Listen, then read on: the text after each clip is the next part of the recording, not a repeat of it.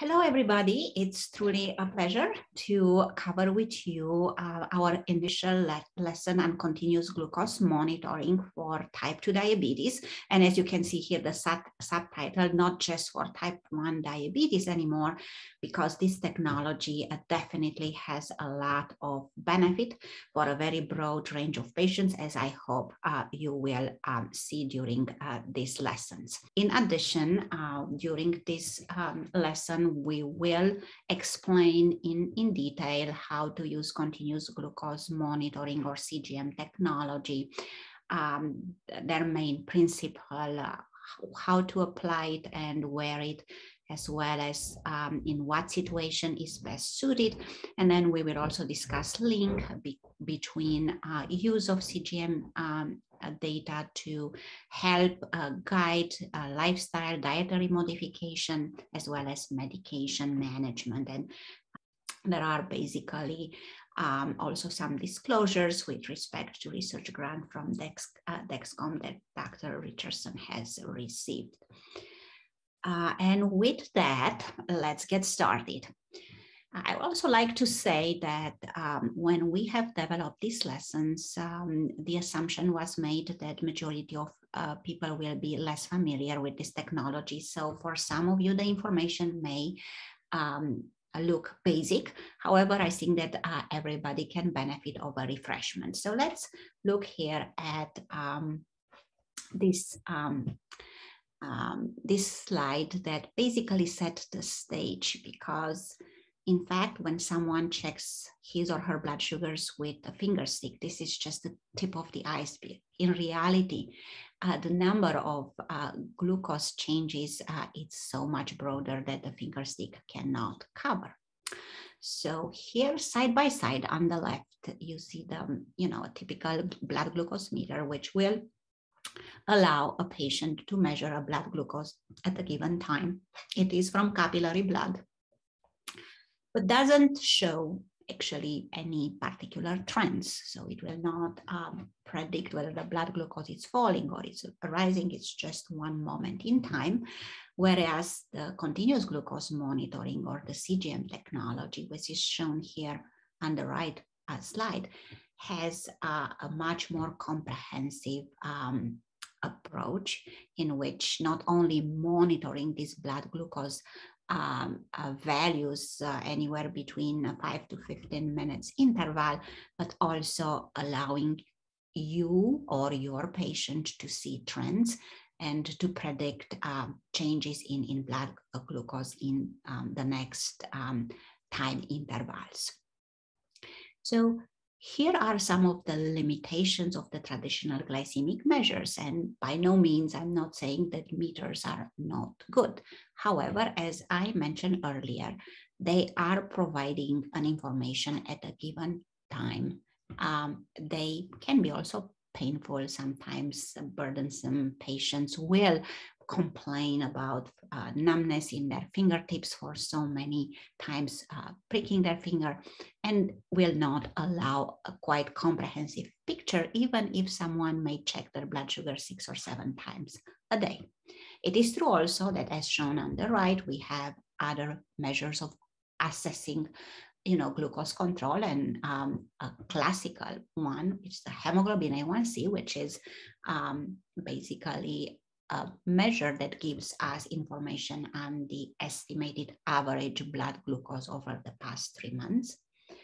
It is, however, a value that, being an average or a mean, will not provide information whether there were a lot of blood sugars in the low range or the high range, as the mean may be look quite good, when in reality patients may present with a lot of episodes of hypo or hyperglycemia.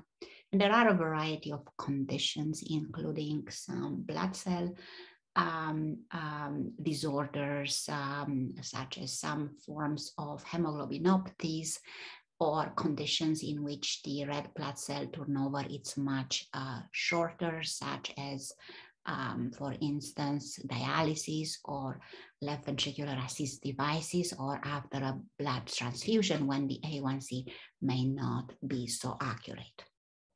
So let's now go step by step and review what is a continuous glucose monitoring. So the continuous monitoring technology involves a sensor that is worn under the skin and reads the glucose in the interstitial fluid, and we will go over that principle in the next slide. It does, obviously, it's like a computer, clearly, and has a possibility to use an integrated system of values, blood glucose values, arrows, and graphs to indicate trends and direction of blood glucose changes over time.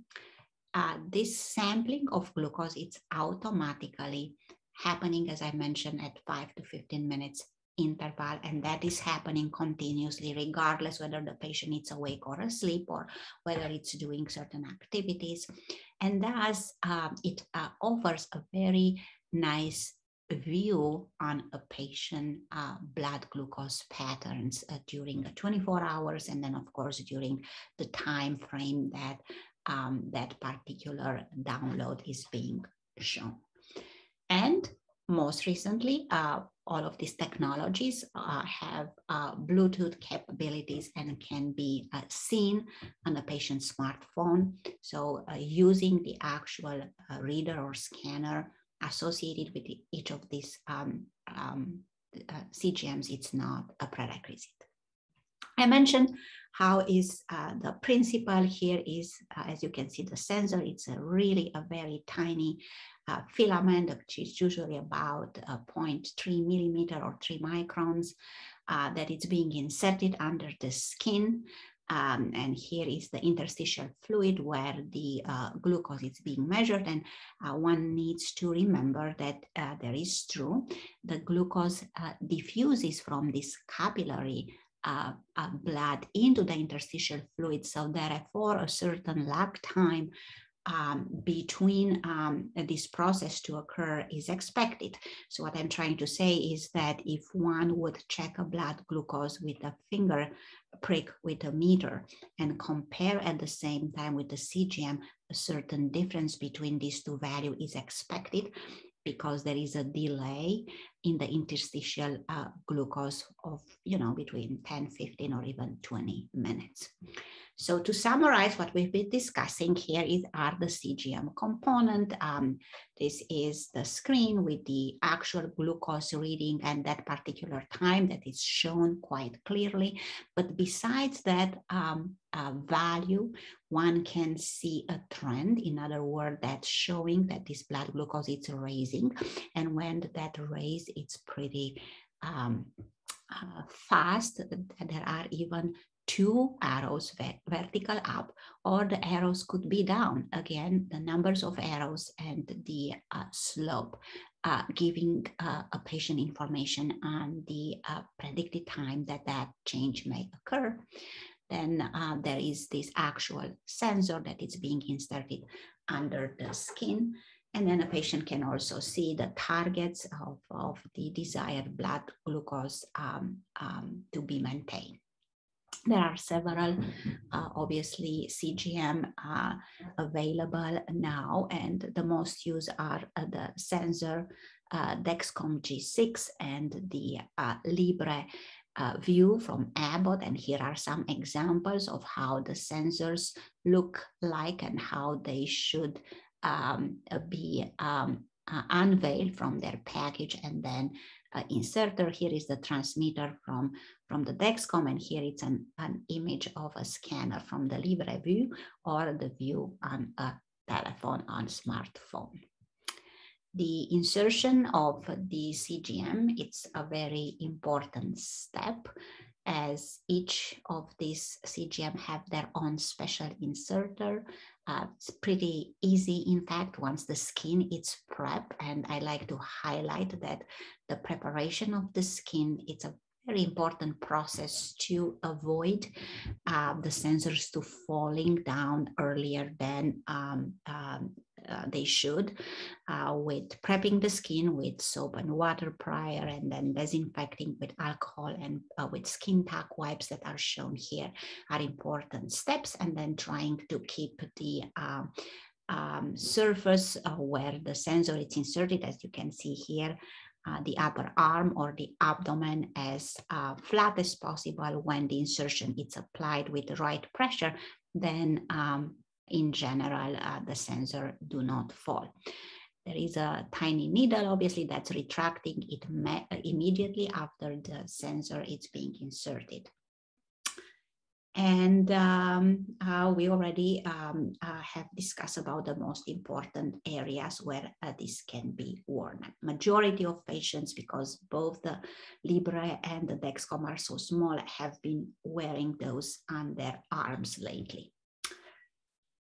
And a little bit of a difference between the Flash CGM, which is the Libre View, and the continuous is the Flash requires this scanning either with the reader or with a telephone at a pre-specified time, but definitely no longer than 8 hours in order for the information to remain stored here in the reader, whereas the Dexcom has continuous data that it's being sent in real time without the patient needing to scan.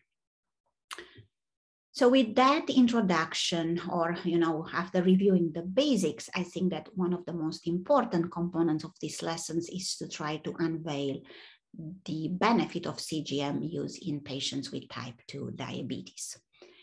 And we already discussed a little bit about the limitations of the hemoglobin A1C as a measure of glucose control. Remains a very important, obviously, measures. However, as is highly illustrated in these graphs, is that in fact, an A1C of 8% can be in fact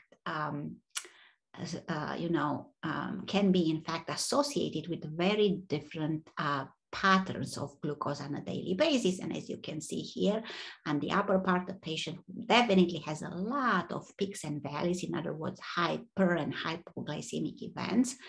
But, because it's a mean, the average may sound quite, benign.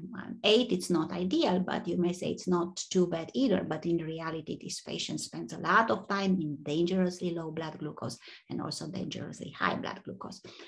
Similarly, this other subject here has the same A1C of 8, and definitely he spends a lot of time in higher blood glucose, but no low. So thus the average is the same. Definitely therapeutic decisions will be very different when one want to optimize glucose control in patient number 1 versus patient number 2. We have alluded also that up until recently, it has been considered that truly only patients with type 1 diabetes would benefit of using this technology, because they definitely have to take a lot of insulin, and even when they are on pumps, the risk of hypoglycemia remains pretty high. The glucose variability is pretty high, but in reality, in fact, any patient who has diabetes would benefit of this technology. First of all, there are patients who are treated with agents who can cause hypoglycemia, like, for instance, sulfonylurea agents or insulin. And insulin will always cause hypoglycemia. And in addition, this technology is emerging as a very important tool in guiding and also helping people to change lifestyles. For instance, if we look at this recording here on the right, patient may slip through episodes of lows, mild hypoglycemia, above 50, may be completely asymptomatic when one is asleep. However, that doesn't mean that it cannot cause problems and complications. The same here, we can see episodes of hyperglycemia, particularly as it seems to be associated with meals. So we and others have been heavily involved in several research studies in which we demonstrated that, in fact, CGMs have benefits in patients with type 2 diabetes. And Some of the patients who have been enrolled in these studies have been communicating with us their feelings and their impression. And for instance, this patient, James, stated that I like it because I can check my blood sugar at any time. I am more aware of what I'm eating. And is it like turning a light for me? My blood sugars used to be in the 350. Now they are much lower. So definitely, and we will share with you some of the data, the CGM have been shown to reduce both A1C levels as well as time spent in hypoglycemia and incidence of hypoglycemia. And by having a chance to look at these various patterns, we can then make therapeutic decisions that would be personalized to that particular patient. However, one needs to understand that there are some limitations to this technology, as with everything else. Definitely, they cannot be used with MRI, CTs, for instance. So if one patient would require such imaging procedures, I think it would be important to time the procedures when a sensor is about to be changed, but that it's something that can be easily done with counseling and education. It is very important that both providers and particularly patients are well trained. And the training, it's not complicated, but everybody needs to understand how the technology works, how the sensor have to be inserted so they do not fall, how to prep, and most importantly, to teach patients to look at the information that is relevant, not only at that specific blood glucose at time X, but looking at patterns, trends, and particularly those arrows that can predict whether a blood glucose may drop very fast or may rise very fast. And of course, one needs still to acknowledge that insurance coverage is not universal yet, and these technologies are not expensive, are not cheap, are expensive. There are still questions regarding whether patients will require to prick their fingers, and a majority of the systems available right now may not require calibrations with finger stick. Some still do, but with the changes in technology and their continuous improvement, very soon all of the CGM devices will no longer require calibrations. However, even when a calibration is not required, one needs to understand that this technology have a lag time until they can properly display glucose, because it requires a time to learn to detect the glucose and understand particularly patterns. So usually there are a couple of hours from the moment a new sensor is inserted until the values are displayed and can be relied upon. So I like to share with you a quite exciting piece of evidence that we have recently obtained. This was a very large trial in which we randomized patients with type 2 diabetes who were on one injection of basal insulin, as well as other options for glucose lowering, other agents, but they had to be at least on basal insulin. This was a randomized trial, a parallel group in which we randomized these patients to either wear a CGM and obviously use the CGM report that were used by the providers enrolled in this trial to make decision in medication changes, or use the traditional blood glucose meter finger stick. And we randomized them in 2-to-1 fashion. Patients with type 2 diabetes, as I said, at least basal insulin and a variety of other agents, and an A1C between 7.8 to 11.5. People who were on the meter, they also had an opportunity to wear a blinded CGM at 3 months interval. And with that report, we were able to actually look at their patterns as well. And we looked primarily at the A1C change after 8 months. That was the primary outcome. But we also look at incidence of hypoglycemia, time in range, and so far. And here is the study design. As you can see here at baseline, the groups were pretty balanced with an average A1C of about 9.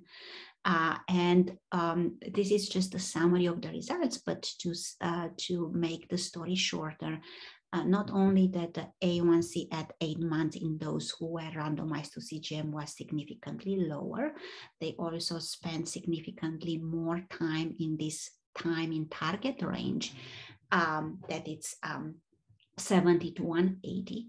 Most importantly, they spend significantly less time in low, under 70. We will have a lot of time when we will discuss the time in range during session number 2, and also understand why this range has been established as optimal range or target range for control or blood glucose.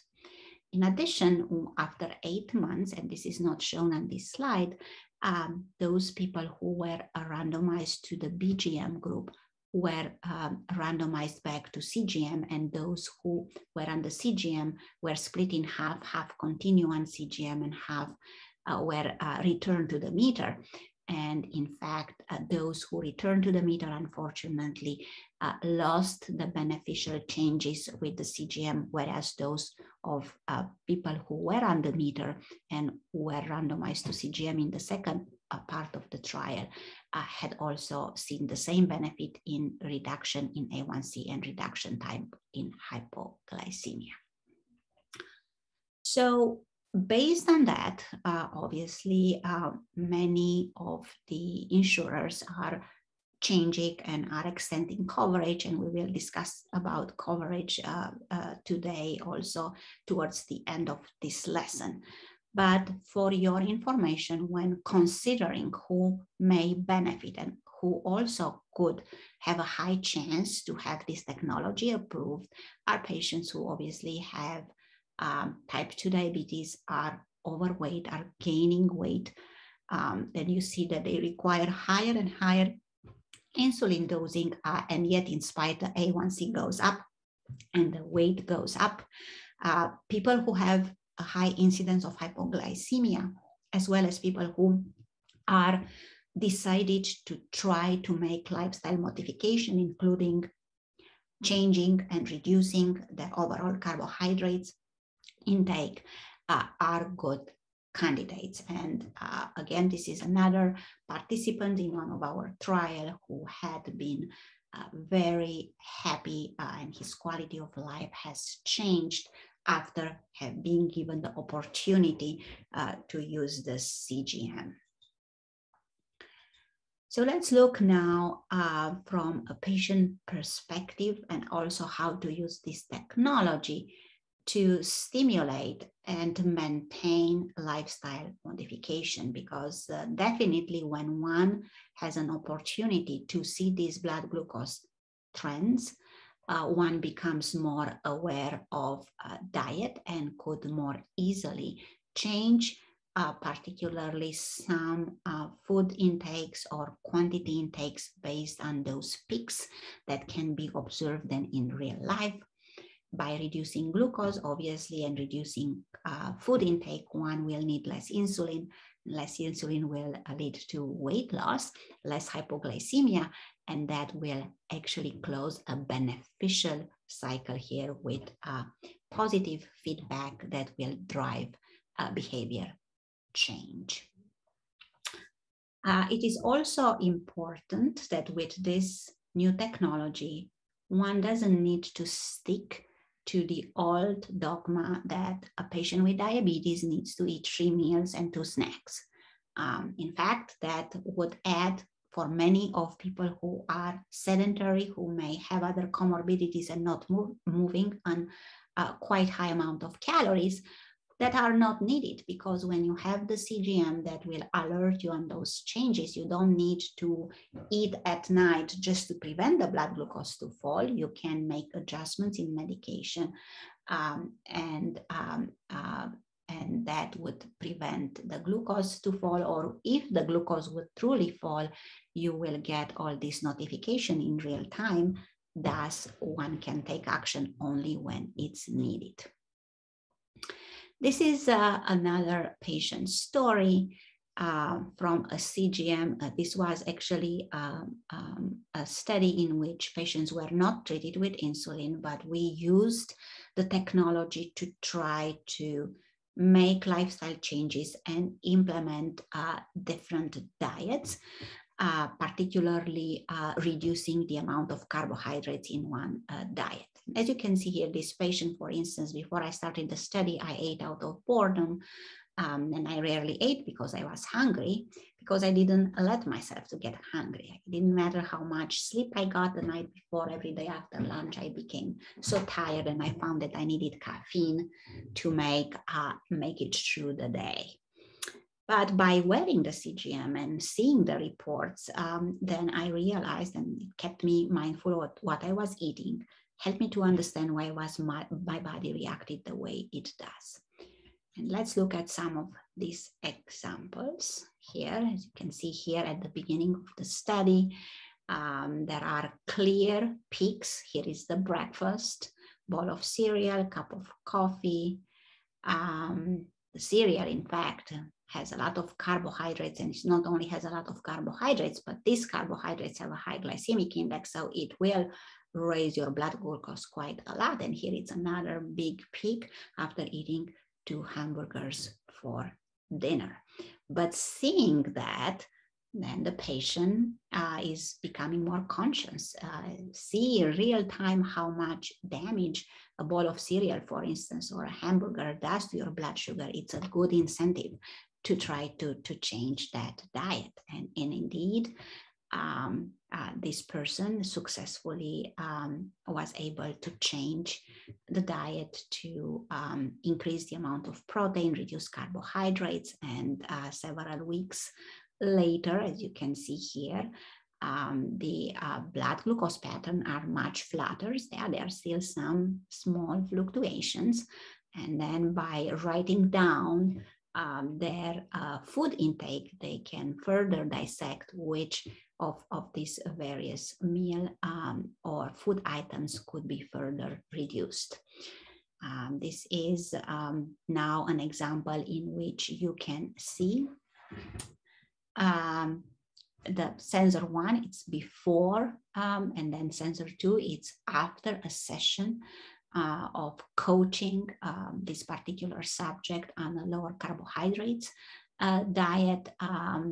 In general, for instance, in this case, as you can see here, there was a lot of hypoglycemia, particularly overnight, that can be addressed by reducing insulin if people are taking insulin, or sulfonylureas, that are the two main classes that will induce hypoglycemia. And then, as you can see here, these trends are much more appropriate in this gray time with much less hypoglycemia. In general, if a patient truly wants to engage in a low carb diet, we recommend at least a 50% reduction in the insulin dose if a patient is on insulin. So let's look at a particular case. Here it's Steve, 57-year-old male, obese, BMI 44, A1C 8.3, has additional comorbidities such as depression, hypertension, sleep apnea, testosterone insufficiency, which could be relative in such a patient who is obese, and we are not going to go into that right now. He has been treated prior to coming to us with a combination of exenatide, which is an earlier generation glucagon-like peptide-1 receptor agonist, glyburide, which is a sulfonylurea, and insulin glargine 35 units at night, as well as metformin twice daily. He also had been receiving aspirin, atorvastatin, and propranolol. So this patient already, however, had a scare given his high cardiovascular risk, and was trying to cut down the starch prior to seeing us.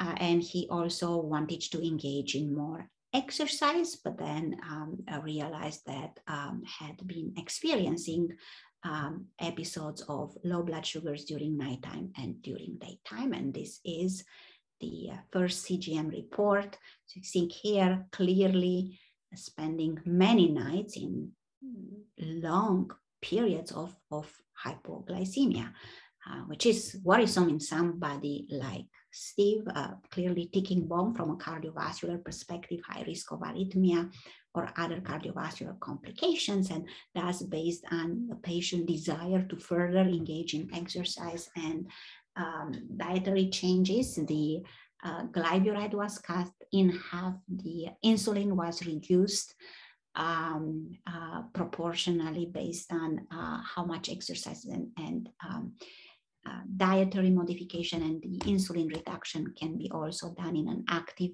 fashion by teaching patients to continue to reduce if they still see hypoglycemia. So for instance, in this case, the glargine was reduced to 25 from 35 and then further reduced to 18. And as you can see already, important changes, much less hypoglycemia, but not completely zero. And much more blunted pattern of glucose after his meals. And as you can see here now, his meals are string cheese, omelette, spinach, tomato, onion, trail mix, chicks and broccoli, soup, celery, and hummus. So very little carbs, some blueberries and milk, but not a lot of carbs. Further reduction in insulin was done after seeing this episode of hypoglycemia to 18 units. With all these changes, Steve was able also to lose weight, initially 10 pounds. The new fasting blood glucose was reduced to 90, A1C, it's much lower now. In this case, the PCP reduced glargine and reduced glyburide even further. And at some point, with patients who are really engaged in both diet and exercise, insulin, for instance, could be completely discontinued, particularly since we do have now at our disposal use of medications that have additional benefit from a cardiorenal perspective, as you will learn in the lessons looking at sodium glucose transporter inhibitor and glucagon-like receptor agonist. So to put side by side and summarize, here are the manufacturer of the CGM currently that are available in this country. It's Abo Freestyle, the Dexcom, Medtronic, G3, and more recently G4 that is usually used with the Medtronic pumps. Medtronic CGM is not yet approved by itself as a durable medical equipment as the Libre Freestyle and the Dexcom are. And then there is the Eversense, which is a sensor that it's inserted basically under the skin. It requires an incision and insertion and can monitor blood glucose initially for 3, then 6, and even 9 months are available. But because the easiest to use in a general practice, very easy to insert and also covered under durable medical equipment are the Freestyle and the Dexcom. Those are the one that we will concentrate mostly in our lessons. So if we compare them side by side, the reading frequency between the Freestyle 14-day, which was the initial system approved, the Libre 2, which is now available and approved, and the Libre Pro, which is a professional version that does not allow the patient to see the data. It's usually mainly used for research these days, and then the Dexcom. So as you can see, the readings of the glucose are at 15 minutes with the Freestyle and Libre 2, and at 5 minutes with the G6. The sensor wear, it's 14 days for the Freestyle and Libre 2 and 10 days for the Dexcom. None of them require calibration. All can have optional calibration, although the Freestyle Libre do not need even that. Sorry about that. Okay. And then this so-called warm-up period is, shown as an hour or 2 hours, but in reality, it's good to advise patients to wait at least 2 and 3 hours, because the longer the time, the more accurate these predictions are. It's a learning algorithm that requires a little bit of time. The Libre 2 that it's now available and the Dexcom all have active alarms. They can be set to predict either high blood glucose, but mostly are used for predicting low blood glucose, because if we put too many alarms in place there and in the settings, then patients will easily get alerts fatigues, and that could be also stressful.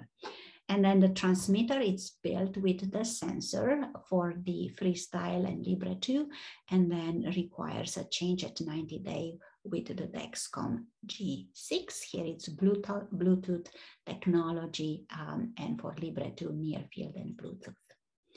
Here are some of the platforms that allow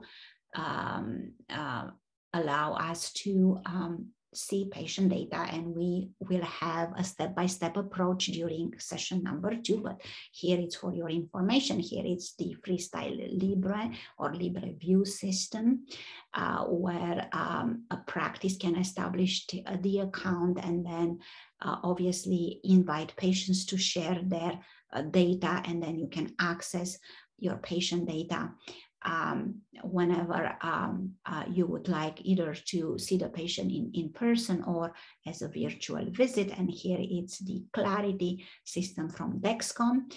This is the actual view of the platform, but as I mentioned, we will go over the detailed steps on how to establish the accounts and sharing patient data in session number 2. Like to say a couple of words about insulin pumps and closed loop systems, since the CGM technology became so reliable and so accurate. Definitely it has been incorporated in the semi-closed loop systems, and there are currently 2 that are FDA approved. One is the Medtronic system, and one is the Tandem with the T-Slim and the Dexcom G6. And this system are shown in here, and definitely there is a continuous insulin delivery made based on the readings of the CGM, the prediction of glucose changes, as well as the active insulin at a certain moments. So what are some of the pros and cons? The Libres, 14 days or Libre 2 are pretty inexpensive, okay? So they are definitely cheaper than the Dexcom. They do not require calibrations. The Libre 14 days didn't have alarms, but the Libre 2 does have optional alarms. And for instance, for the Libre 2, although the integration with the iPhones, it's available with the iOS, for the Android smartphone, that app, it's not yet available, but I think it will be pretty soon. Whereas the Dexcom, also no calibration, has active alarms, has continuous reading, no scanning required, but it's the most expensive. Here are some of the costs associated with these various CGMs at various suppliers, either at Costco, CVS, Walgreens, Meijer, Kroger, and approximate cost for 12 weeks across various pharmacies. And as you can see here, the price of the sensors and transmitters for Freestyle, sensors for Dexcom, and then transmitters. So as you can see, price fluctuates, and they are not quite cheap. It is also important to know how to order this technology. Definitely, we are going to try to offer you some tips. In very vast majority of cases, up until recently, ordering a CGM would require establishing DME accounts. But many of the pharmacies, as you could see in the prior slide, could dispense CGM as well, particularly if when patients pick their insurance plans. And since we are somewhat in the open enrollment now, I think it's important to advise our patients on how to pick their pharmacy benefits if they have CGM as a pharmacy benefits. Prescribing this technology is much easier for you and also for the patients. So of course, each health plan has different coverage policies, and then the same is true whether it's covered under a DME or under a pharmacy benefits. To exemplify what I'm saying, it's here some of the criteria of the coverage by insurer. Here is the Blue Cross Blue Shield of Michigan Blue Care Network, particularly if a patient has this selected as a pharmacy benefit. A patient can get the CGM covered with only a diagnosis of type 2 diabetes. Doesn't require to be on insulin, doesn't require to check a number of times a day. But if it's ordered to a DME vendor, then there are more coverage criteria.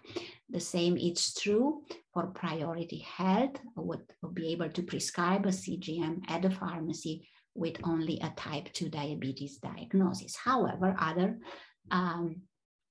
plans, including Medicare, do have quite restrictive criteria still to date.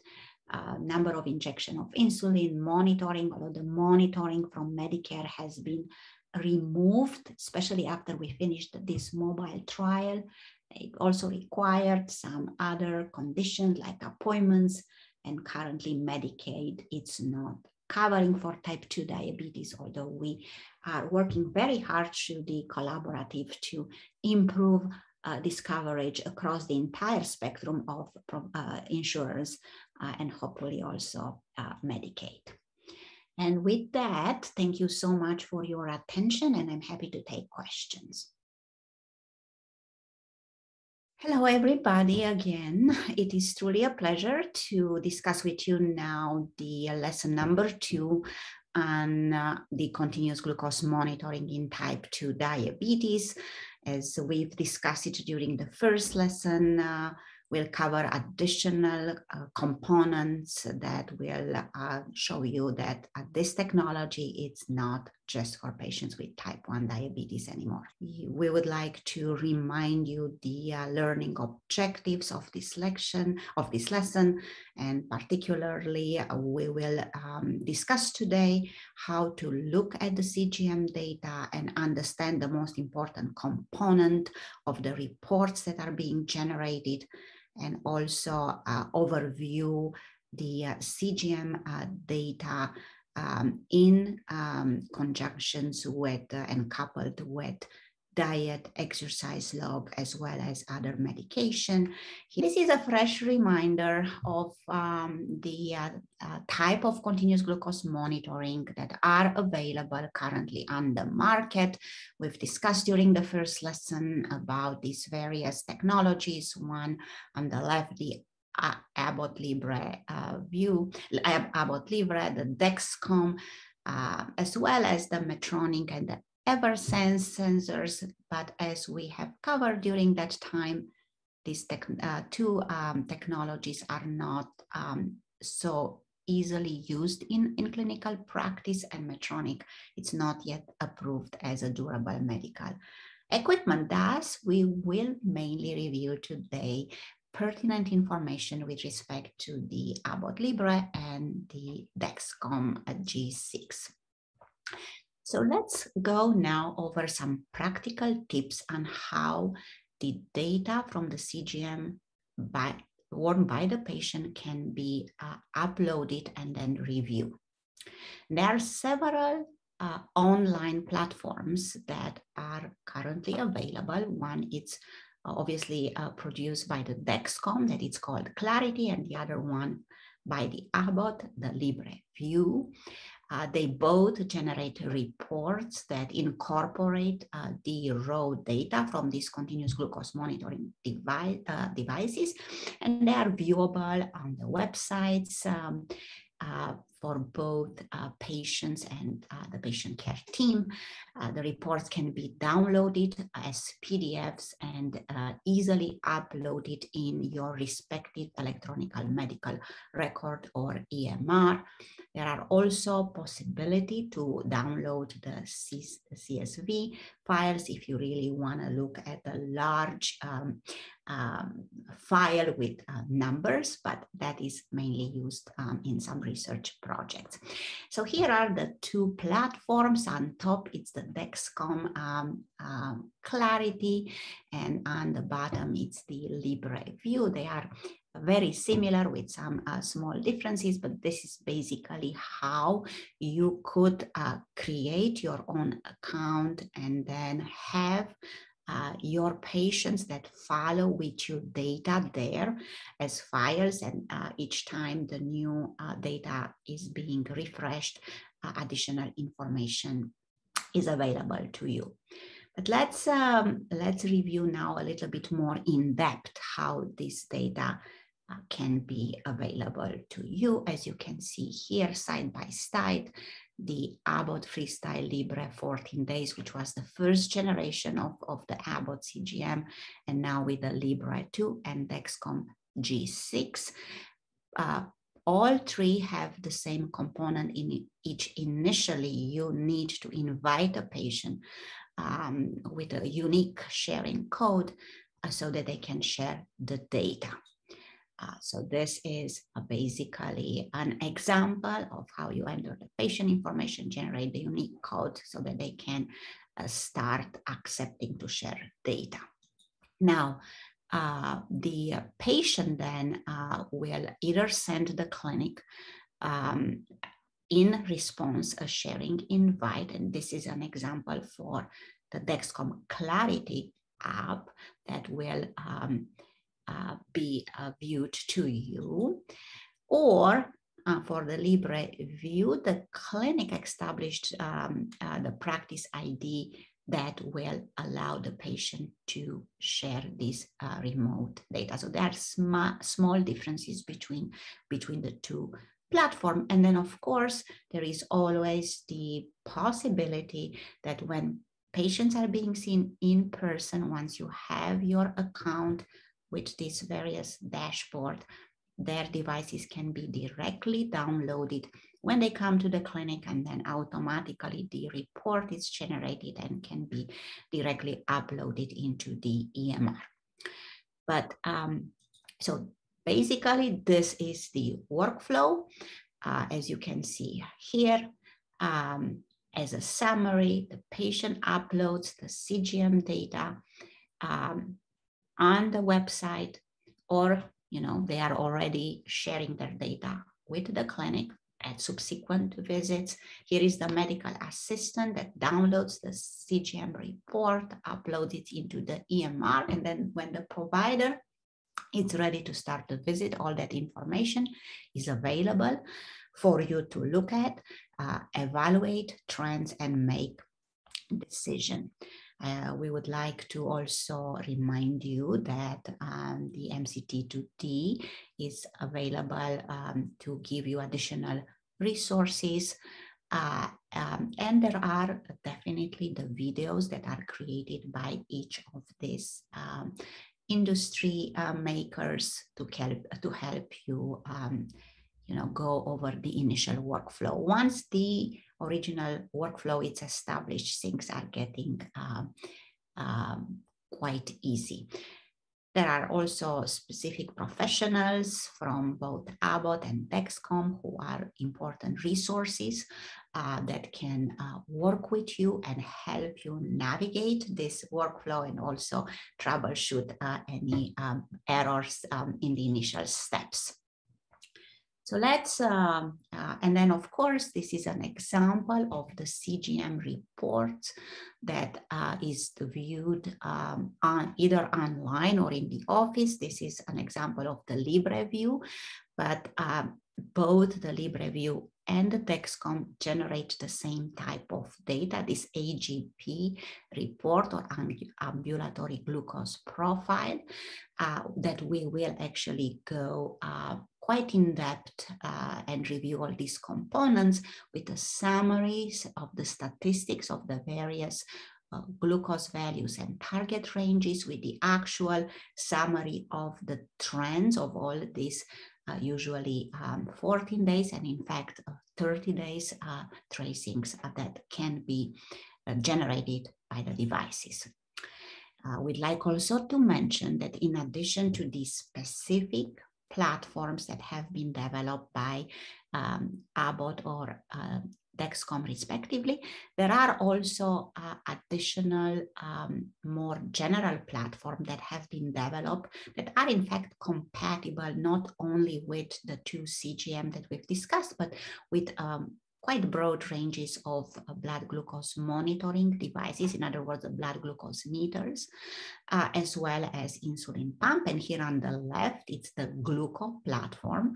It's probably the most comprehensive that it's currently available, and it can be used even as in large healthcare system, allowing downloading meters, pumps, CGM, and here on the left, generating the same type of the reports, including the AGP profiles and then the trends and patterns. And then on the right is the Tidepool, another platform that also generates very beautiful and easy to follow reports, as you can see here on the right. However, there is a disclosure. There are, as you know very well, quite a lot of considerations that have to be followed when one uses these web-based platforms where private patient information is being shared.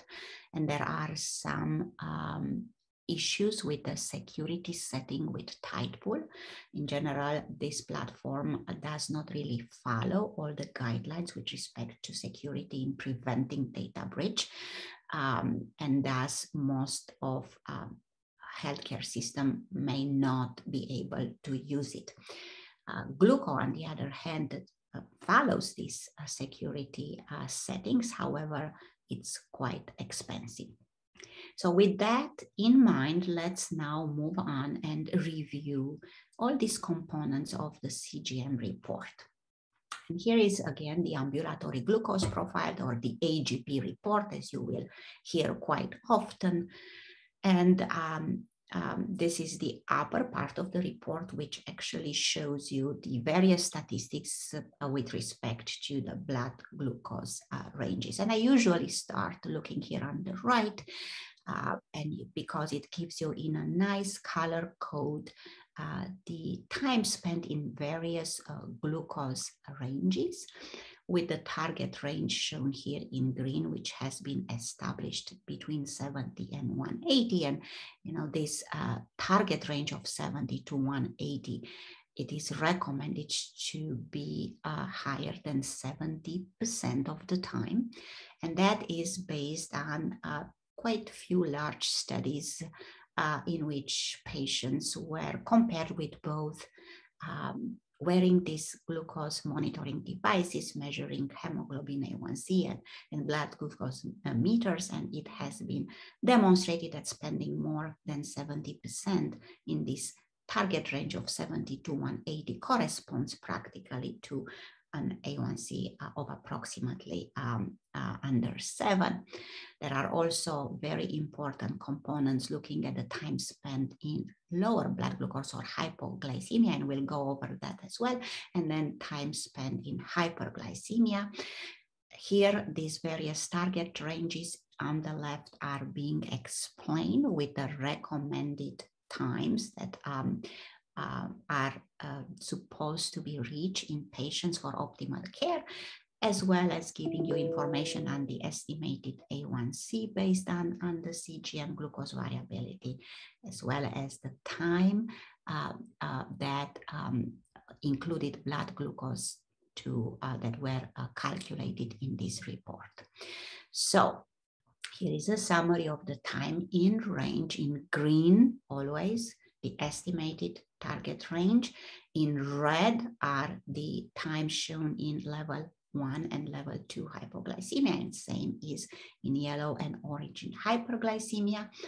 And this time in range is now starting to be used in many large cohorts to understand what is the actual impact and the future risk of developing complication. And definitely we are collecting this data, and some initial evaluations and modeling studies have shown that a 10% reduction in the time in range, in other words, less time spent in this green zone, seems to be associated with an increased risk in complications, chronic complication. And as I said, these are earlier, more like modeling studies, but there are now ongoing studies looking specifically at these new glucose targets. So let's get back now to the AGP report and go through each component here on the right. As I said, I start with this right side because it gives me a very important information. And at a glimpse, of course, we look at the green zone to see how far out are we out of the expected time spent in target range. Very importantly is to look first at hypoglycemia. And why is that? That's you very well know. Hypoglycemia can induce severe and very rapid complications, including coma. And very importantly, since we are talking about patients with type 2 diabetes who have additional comorbidities, as you very well know, many have additional cardiovascular risk factors such as hypertension, hyperlipidemia, obesity. Definitely in that setting, hypoglycemia, particularly level 2, could generate also arrhythmic events and other severe complications. Therefore, looking at the time spent in hypoglycemia initially is very important. And we know that this particular patient spends an unacceptable high time in hypoglycemia, 10% a day, which is more than 2 hours. So next, we look at how much time it's spent in level 1 and level 2 hyperglycemia. And that is also quite important in the initial step. And that actually tells you from the very beginning that when one spends 10% in hypoglycemia, and definitely so much time in hyperglycemia, the glucose variability in this patient is pretty high, even before we look at the actual trends and tracing. It's also very important to actually look to see how much time this particular patient used the CGM properly. So this report has been generated after 13 days. As I mentioned earlier, you could set up the report generating for 30 days if you want, but it is important that the patient is wearing the CGM during that time to make sure that these statistics indeed reflect an accurate picture for a particular patient. And as you can see here, this is a very good report because this patient is basically using the CGM all this time. It's shown here in active mode. And as I said, because of these continuous glucose monitoring algorithms that are being built in the technology, an estimated A1C for the duration of these 30 days for the glucose management indicator can be also calculated. And it is also important when one may do virtual visits with patients when you cannot obviously do a point of care A1C in the office, but for documentation and also for your own information of the patients, you can also see what would be the actual A1C based on this recording. So the lower part of the report also gives you an opportunity to look at the actual trends in blood glucose. And we discussed during the first lesson that here it's the median blood glucose and then the 75th and 25th confidence interval in darker blue, 95th and 5th confidence in lighter blue. This is also giving you additional clue that will help you to make the best decision in the management of this patient. So what clue do we see here? So let's look in most importantly overnight. So we see that overnight there is a huge variability with blood glucose readings of under 50 and all the way to 350. But most importantly, we also see that the very vast majority of episodes of hypoglycemia in this case are happening overnight. This is even more important because during sleep, people are even less aware of low blood glucose, and therefore more severe complication can happen. So that actually prompts you to really take some steps that will eliminate as much as possible the risk of dropping so much overnight. With that, you will also be able to narrow this high variability. Next, you see here this large peak in blood glucose in the early morning, which is definitely associated with food intake, likely breakfast. As we all know, traditionally the Western diets have a pretty high intake of carbohydrates for breakfast, sometimes without a source of proteins to oppose some of their absorption. And that's actually pretty clearly illustrated in this trend. There is another potential risk of hypoglycemia here. So the rest of the episodes of hypoglycemia appear to happen in the afternoon prior to dinner. And that could be either because in this case, a patient may take some insulin or another agent that can cause hypoglycemia with breakfast, or may engage in higher physical activities, not accounting for those when taking a medication, and then with another peak after dinner. So that's actually an example of how much information can be generated by looking at the CGM report that can guide you in decision making. And then, of course, you can also look day by day. And sometimes actually I find this components of the report very useful when I share this data with my patients. I always actually share when they are in person these reports with them, and then we can understand perhaps some specific activities or meals or changes in the way that they were taking their medication on particular day that can explain either these peaks or actually low blood glucose readings. So to summarize this component, the AGP report, it's giving you a lot of information, including time spent in target range, very importantly, time spent in hypoglycemia, the approximated A1C based on the glucose management indicator, the glucose variability, as well as all these trends. Here it's an example of the trends generated to the Dexcom G6. As you can see, the data summaries are very similar with the median blood glucose and 75th and 25th and intervals, but then again giving you the opportunity to understand whether there are some particular trends.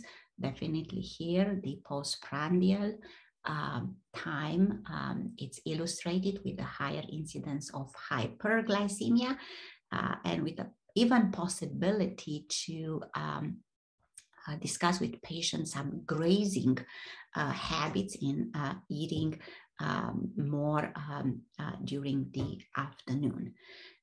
Sharing, as I said, these reports with patients, it's an additional very important component that can make them better understand effects of meals, activities, or medications, and participate more actively to their management and become more adherent to the management. So let's go now over some patient example. And here is an example of a patient who is seen in the office, in a primary care office, has been seen in a primary care office, a real case. BMI of 42 and A1C when seen of 7.5 here, on metformin, glipizide, and glargine. So here is the initial CGM that has been placed on this participant with the AGP report showing a 66% time in the desired target, with some episode of hypoglycemia in the level 1 and level 2, which are theoretically within the recommended levels, under 4%, and with an average glucose of 155. Here are the actual trends, with a trend of potential hypoglycemia here overnight, the only trend of hypoglycemia happening overnight. Again, the most dangerous time of having hypoglycemia, and then with this clear effect of postprandial readings. And here are also daily readings that one can evaluate. So this patient, of course, had been discussing about changing lifestyles, engaging in lower carbohydrates, more exercise, and in order to also address the initial trends in blood glucose, the clinical pharmacist helped by reducing the glargine by 10 units. And here it is a month later.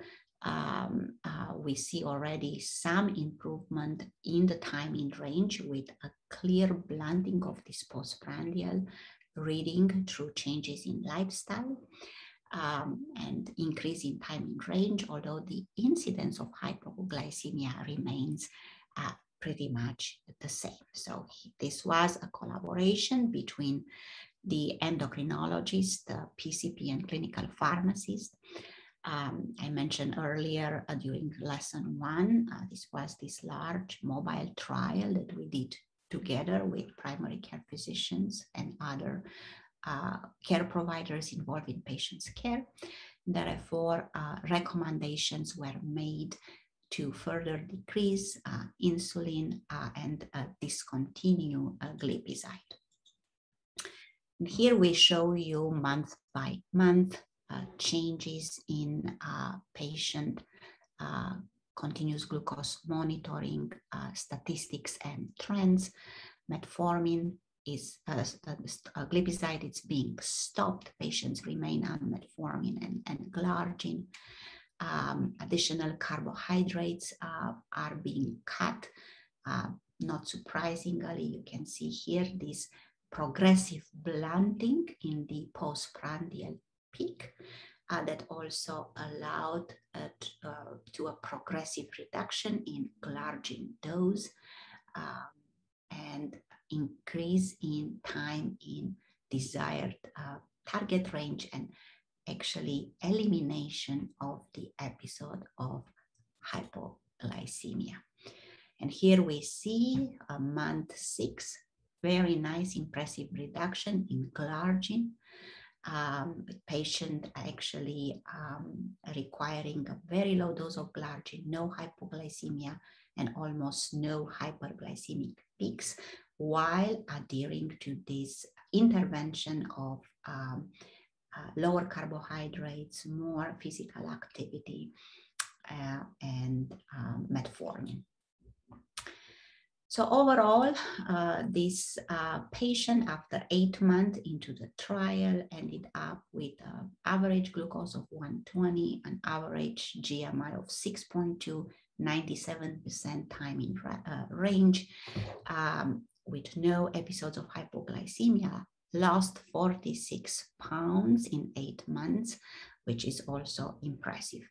Definitely, we now know that in addition to a low-carb diet, particularly in a patient with type 2 diabetes and comorbidities, we have other options in improving the patient overall care and the overall risk for cardio and renal complications with these newest agents like GLP-1 receptor agonists and sodium glucose transporter inhibitors that you will also learn during our collaborative lessons. But definitely those are very important tools that are now available that help with both glucose control and particularly with reducing their future risk. So another important message is that with the help of this continuous glucose monitoring and technologies, a team approach in patient management can be much more easily implemented, as both physicians, PCPs, endocrinologists, clinical pharmacists can have access, they can work together and improve the therapeutic management. These patients can be even completely wean off insulin, particularly with the addition of these new agents that are now available.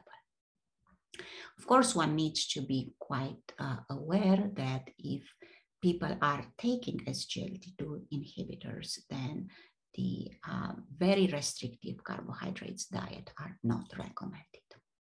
So let's review a couple of other examples that can help in medical decision making, and also that became even more easy to be identified with the CGM. And one is the dawn phenomenon. This is a physiologic phenomenon that means an increase in blood glucose levels in the early morning hours, given the rise in several of the counter-regulatory hormones, such as cortisol and some of the catecholamines that are basically having an opposing effect to insulin, as you know. So that's even in people who do not have diabetes, slightly higher blood glucose levels in the early morning are a fact. But this has to be differentiated from the rebound hyperglycemia. And this is an example. Rebound hyperglycemia, or the Shomogi effect, is an increase in blood glucose in response to a severe or even level 1 hypoglycemic episode, particularly when it is extended over a longer period of time, as seen here in this example. Again, also because our system is really programmed to avoid hypoglycemia, then an reflex release of these counter-regulatory hormones can lead to increase in blood glucose, particularly when a patient may also consume carbohydrates to correct a hypoglycemic episode. In this particular case, as you can see here, the medication regimen included again glargine and glyburide, another sulfonylurea, glargine at bedtime, glyburide twice a day. Glyburide has a very high risk of inducing extended hypoglycemia because it has a very long half time, and therefore the superimposition of glyburide with glargine here overnight could explain this sustained episode of hypoglycemia, and that can guide your next management steps. So definitely in this case, the glyburide was completely discontinued, and insulin glargine was down titrated, and one of these new agent, liraglutide, was added, and as you can see here, that has been associated with a reduction and then complete eliminations of the nocturnal hypoglycemic episodes, and also blunting these postprandial peaks. Here are examples again from another case looking at progressive down titration of glargine with the addition of a different type of GLP-1 receptor agonist, the weekly dulaglutide, together with lifestyle modifications and dietary and exercise. And as you can see here very nicely, progressive down titration of glargine is associated with a reduction and then elimination of nocturnal hypoglycemia. Couple of words about exercise. Exercise, of course, is a very complex process, particularly in patients with diabetes, and particularly in patients with diabetes that are either completely insulin deficient, such as type 1, or patients with type 2 diabetes who have a more advanced stage of disease and require insulin, because during exercise, in order for the muscles to generate the needed energy for metabolic processing, one needs to take the glucose out of the blood, and that is sometimes very hard to do if not enough insulin is on board. So therefore, you may have heard many times patients telling you, well, I wanted to exercise, but doesn't make any sense. You know, I start with the blood glucose, and after the exercise, my blood glucose is much higher. So definitely that is possible, because in an either absolute or relative insulin deficiency, this uptake in the muscle of the glucose is not possible, and then the body will need to generate additional sources of energy so that this gluconeogenesis or the fat breakdown happens to generate ketones that are another source of energy, and then that could also increase indirectly blood glucose. So exercise, it's tricky, but with the continuous glucose monitoring devices, patients can understand trends. They can see whether they start exercise at a relatively normal blood glucose level that would be less likely then to end with higher blood sugars afterwards, or if there are trends of rapid decline during exercise, they can correct by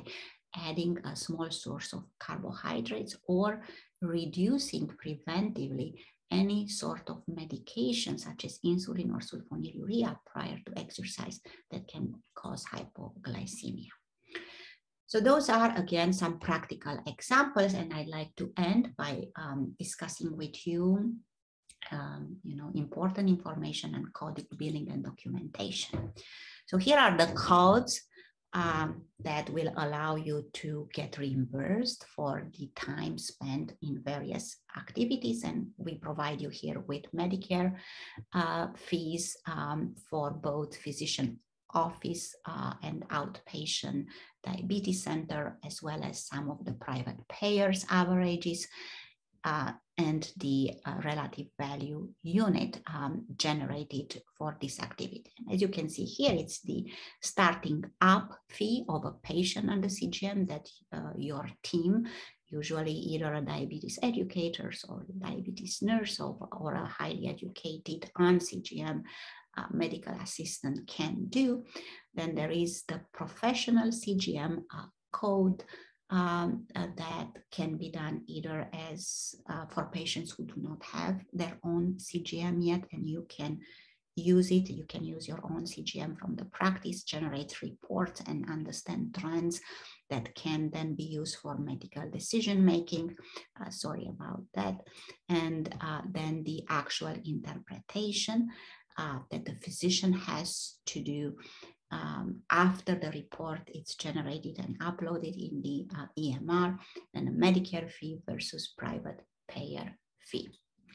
There are a variety of smart phrases that have been already generated for you, because obviously you need to document in your EMR that you have downloaded and then have reviewed and put the interpretation of the CGM. And here it's the Epic and Cerner, the two most used EMR system. And here are the components that are being followed by payers, demonstrating the actual statistics as well as trends.